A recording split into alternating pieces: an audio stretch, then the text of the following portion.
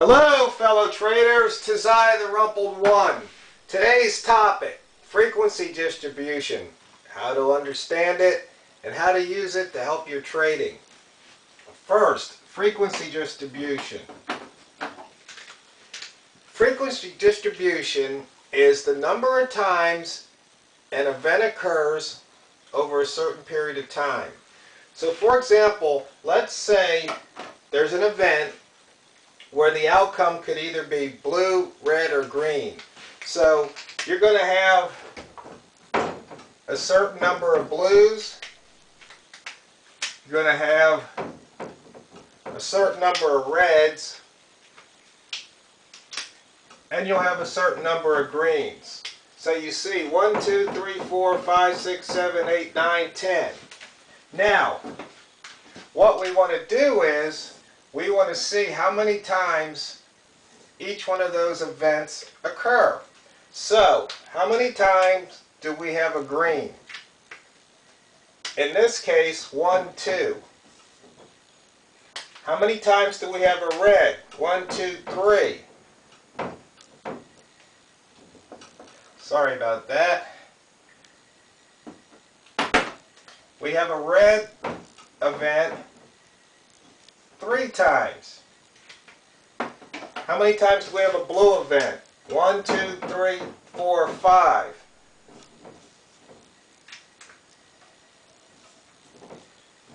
Okay, this is historical. This has already occurred. So we're going to look at how many times this occurred. So you see we have 10. So 20% of the time you have a green. 30% of the time you have a red, and 50% of the time you have a blue. That's frequency distribution. So I've written a few frequency distribution indicators to analyze the price movement. I've done this for stocks, and I've done this for the foreign exchange or Forex. So for example, in stocks, I did the buy zone. And what the buy zone frequency distribution tells you is the distance from the open to the high and the open to the low of a candle. So I like to call it high op and op low. What I was analyzing was this distance here. Oh, we're having a good day today, aren't we? That's what happens when you do these things live. So this is the high op. I guess I'll have to attach that to the wall. And from here to here is op low. What I noticed was for certain stocks was the frequency distribution showed me that these distances were 50 cents or more, something like 80% of the time for certain stocks. So what that means is, if you buy at or near the open, there's a chance that you'll be able to make 50 cents or more. That's how the buy zone came into being.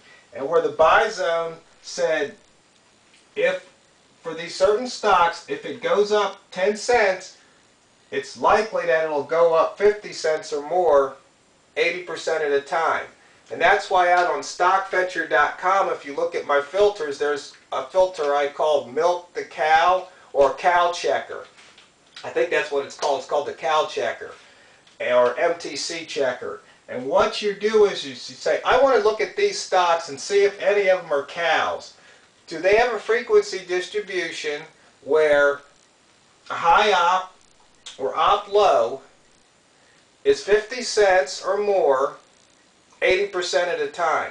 Because that means you have a good chance of winning a trade if you buy at or near the open. So that is one way I use frequency distribution. The other way I use it is I analyzed, once again, the price movement. Okay, so this would be a red candle.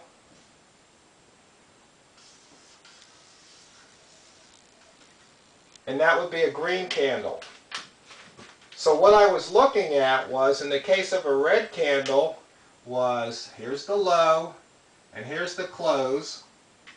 In the case of a green candle, here's the high, here's the close. This is where the rat reversal came in, and this is mainly used in the foreign exchange.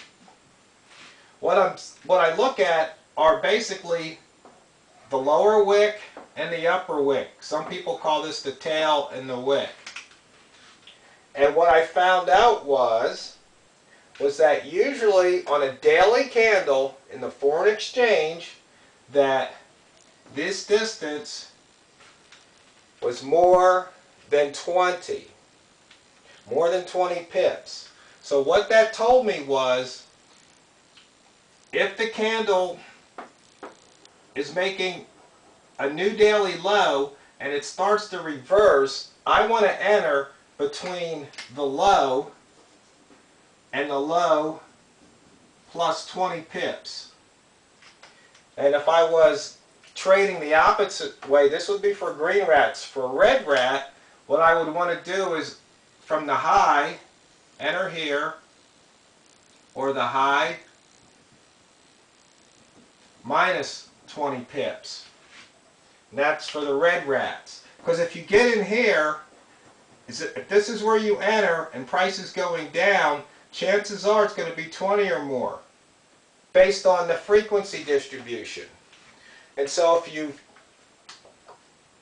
have one of my frequency distributions indicators, that's what it's telling you. And so you can run that over a period of 10, 100, 1,000.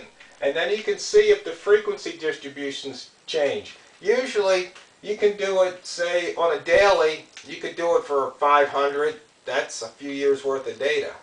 Or you might want to do it for the last 100 days and then just look at it every day to see if these frequency counts are changing much. Because if you see these change a lot, then you know something in the market's changing. But they're usually pretty steady, and that will tell you that, you know, this is why the rat zone works, and this is why the buy zone works. So I hope that explains how to use the frequency distribution, how to understand it and apply it to your trading. And if you have any questions, you can send me a reply via YouTube. You can send me a reply via email. I've got a Gmail account, TheRumpledOne. Or you can go out to one of the forums where I post and ask your question there. So remember, traders, it's not what you trade, it's how you trade it.